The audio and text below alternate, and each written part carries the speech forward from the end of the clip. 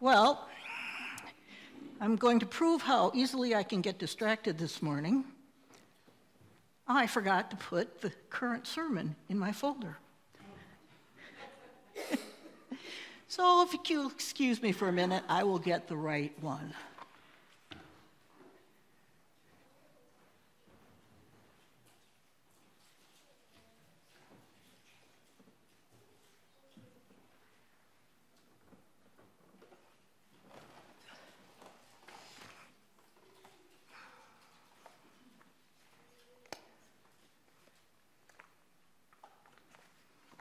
I should be telling you my joke or something now. Oh well. Anyway, may the words of my mouth and the meditations of our hearts be acceptable to you, O God, and open us more fully to your love and to your grace. It's almost a matter of humor to me that the Sunday after Easter, the gospel story is always the story about Thomas, every year. You know, there's a 3-year cycle of readings, but every year it's the gospel from John, 20 about Thomas, and every year Alex goes on vacation this Sunday. Now, I spent 30-some years preaching most Sundays after Easter, so I do have a rotating set of themes to discuss that are related to this gospel text. And today I want to draw on one of those that maybe doesn't seem immediately related to it, but it is. In fact, it's related to all of the post-resurrection stories. You know, there's more than just this one or the story from John that we read last week on Easter about Peter and John and Mary Magdalene at the tomb. There are several others that are both in John and in Luke and in Matthew. And in all of them, the people who are in those stories, the disciples that are in them, are faced with a situation in which they don't quite know what to make of what's going on.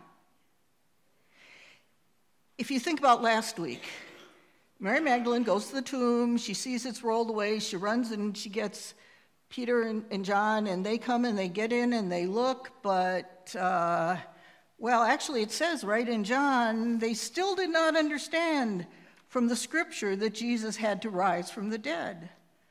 So the disciples went back to where they were staying. And then Mary Magdalene, who lingers and is crying and weeping and thinks that Jesus is the gardener, and wants to know where he took the body, or if he took the body.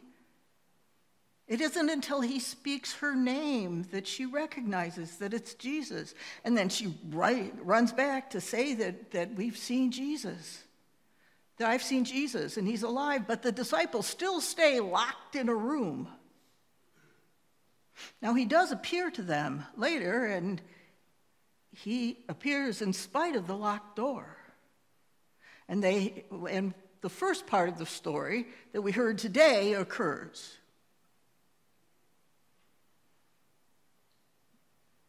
But at the same time, Luke says, or around the same time, Luke writes that there were two disciples who had been in Jerusalem who'd heard the initial news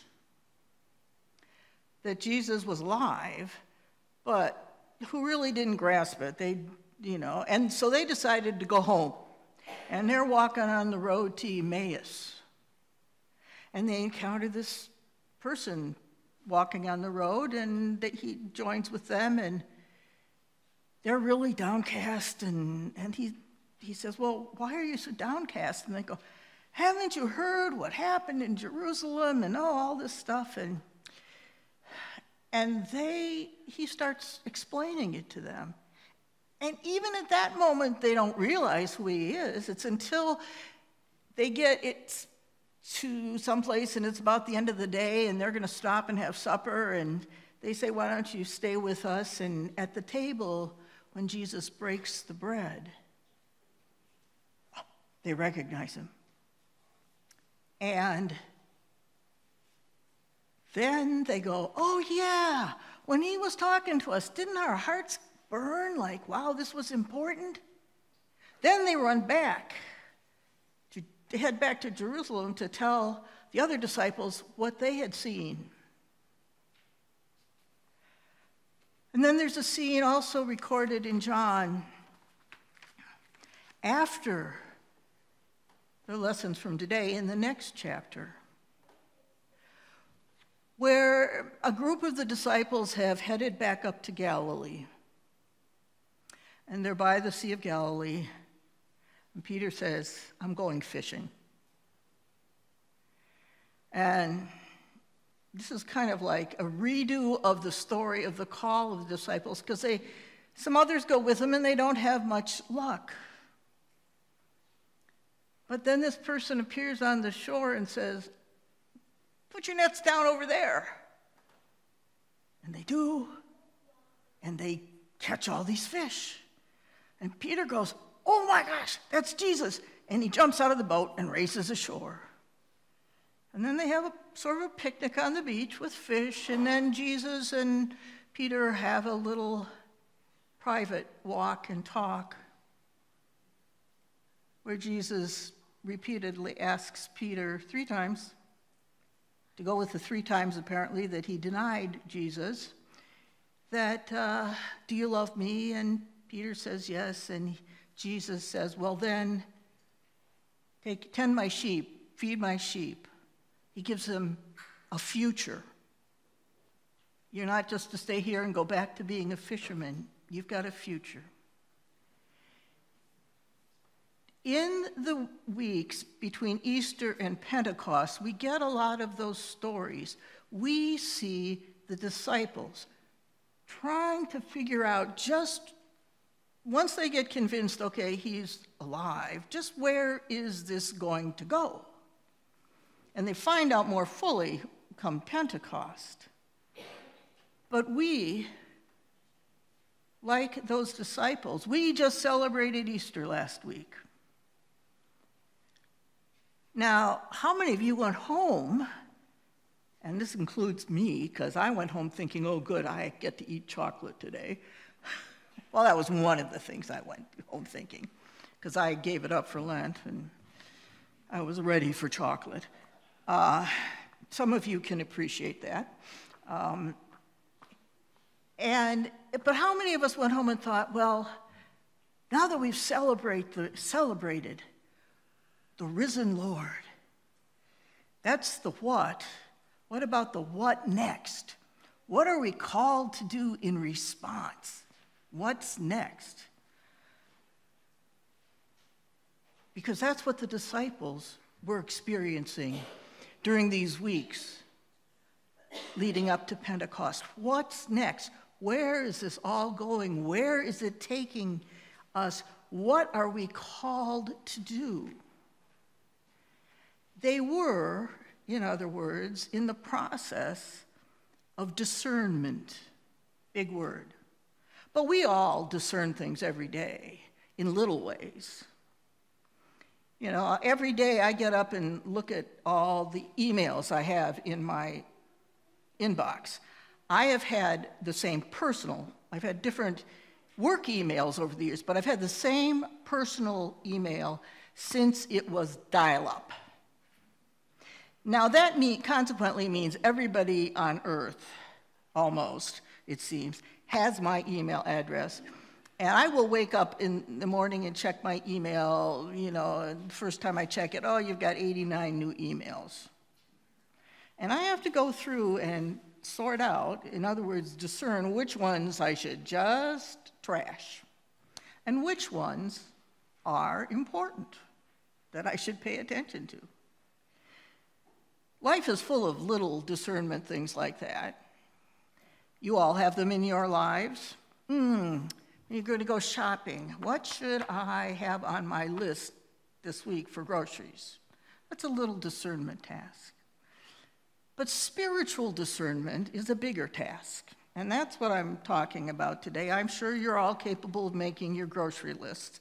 And I'm pretty capable of recognizing, by experience, which emails are not worth opening, or which ones are dangerous to open.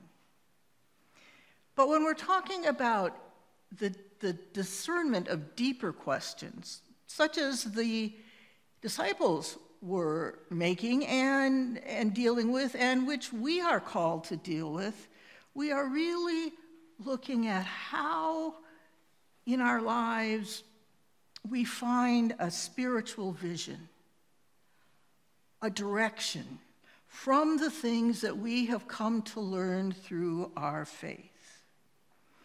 Some of the other things that I found in looking at different definitions of discernment and some other sources, that one of the definitions was simply the ability to assess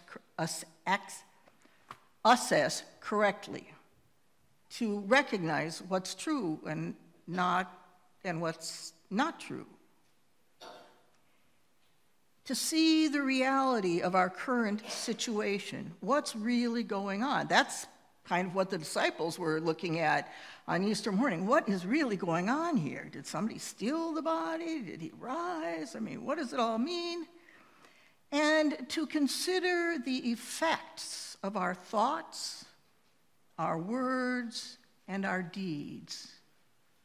What will the effects of our behaviors be in light of what we know to be true? How should we behave? To distinguish between and recognize the moral implications of different courses of actions. When you're deciding about how you're going to behave in a situation, whether it's a little thing or a big decision, how are we considering the implications, the moral implications of those decisions? Being discerning also helps us protect us from being vulnerable to the temptations that are around us, because it enables us to recognize what's basically a trap. And we need to be discerning about ourselves, to know our own vulnerabilities. As it said in the epistle today, if we say that we never sin, or even never are tempted, we're kidding ourselves because we still are vulnerable to temptation. And the better we are at discerning how we should respond to various situations, the more likely it is that we are to avoid doing things that will be destructive to ourselves, to other people, and our world. Now, being discerning, and one of the things it said in one of the discussions I read, it says, do not confuse being discerning with being judgmental. When we are being discerning, we are seeking truth for ourselves and our directions and our purposes. It is not a means of pointing fingers at others. Oh, I discern that that person is bad, or, that one over there, oh, they're really messed up. No, it's not the same as being judgmental. Discerning is making judgments, if you're going to use that word, about what is right for you in the context of your understanding of your faith and your relationship with God. It's not a call to judge. Jesus encountered many people, and I could list a lot of them, but I'll just mention a few, that he discerned had serious problems. Some physical, some spiritual. And he did not judge them and dismiss them and say, get that person away from me. Here's a couple of examples. You remember that Gerasene demoniac, the one that was just a wild man living among the tombs? When Jesus encountered him, the people kept trying to chain him up. They didn't want anything to do with him. He didn't look at that person and say, get him away from me. He perceived someone who was in the parlance and the understanding of the day that he was possessed by devils that were tormenting them. So what did he do? He drove out the devils and turned the man into a man who could live a happy life and who could witness to the goodness of God. There's a couple of tax collectors that Jesus encountered. You know, that was Matthew's job before he became an apostle. But Jesus didn't see in him someone who was a cheat and a Roman collaborator. He saw someone who could be his disciple and called him to that. And then you remember Zacchaeus up in the tree. He also was a tax collector. And Jesus went to his house, and he was somebody, you know, people were kind of shocked because he's hanging out with another tax collector. Those people work for Rome. They steal our money from us by overcharging on the taxes. What is going on? But after Jesus spent time with Zacchaeus, Zacchaeus came out a changed person who paid back everybody he'd stolen from double. Or remember the woman at the well who had had all those husbands that weren't her husbands. First of all, she was a Samaritan. Jews didn't hang out with Samaritans or talk to them. Secondly, she was a woman by herself. Jewish men would never talk to one of them.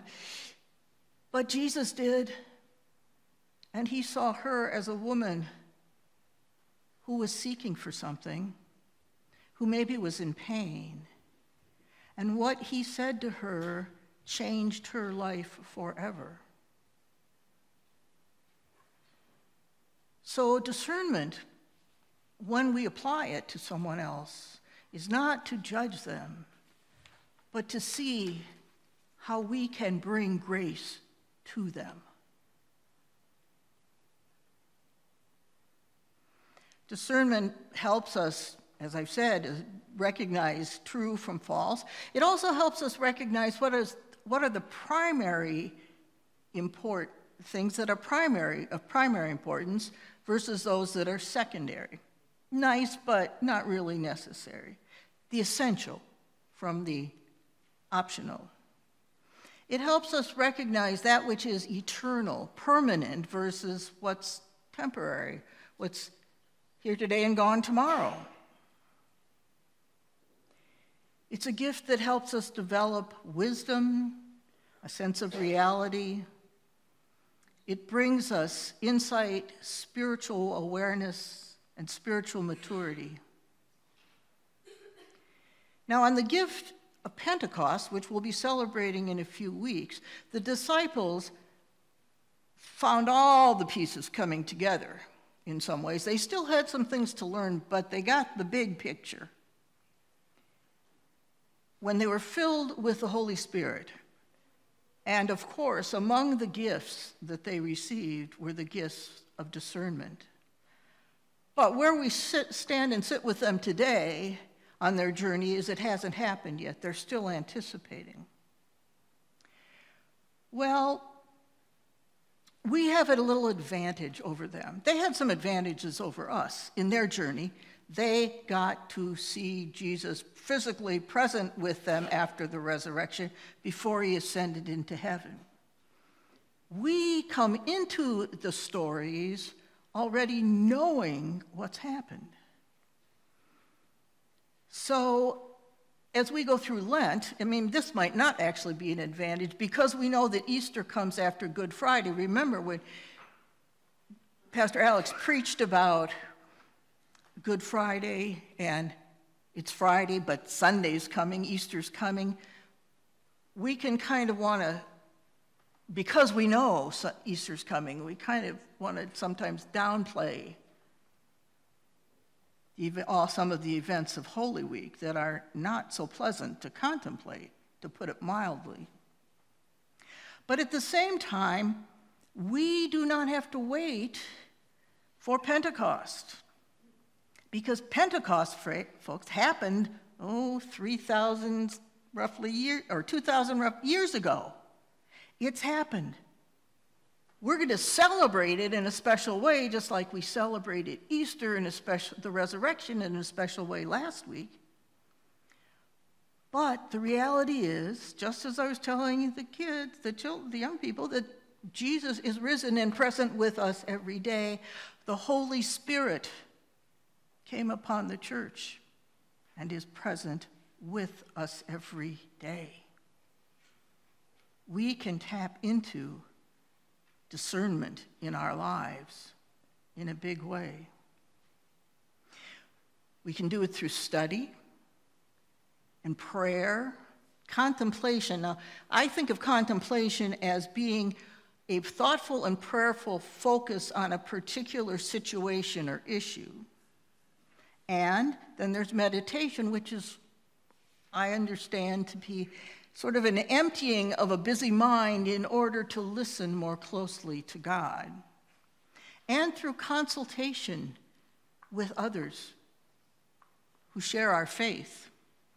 Spiritual advisors. You know, in the Catholic Church, there's a tradition of having, for some people, of having a spiritual advisor with which they talk about their life and get feedback periodically.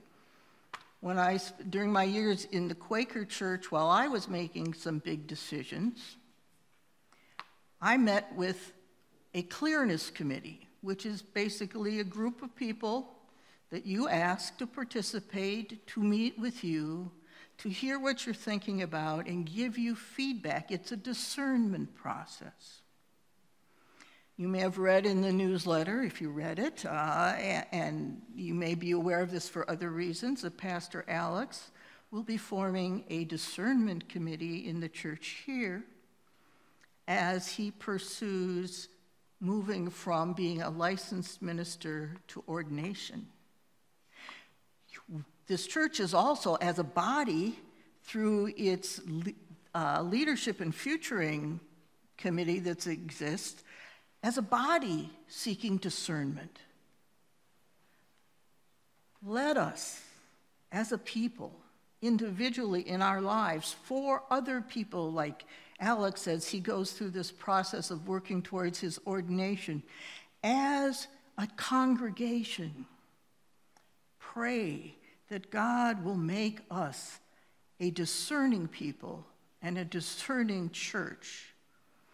Not a busy church necessarily, at least not busy with all the things that really aren't the most important things, but a church that can perceive what are the truly important things. And believe me, if we identify those, we will be busy enough and have much to praise God for. Amen.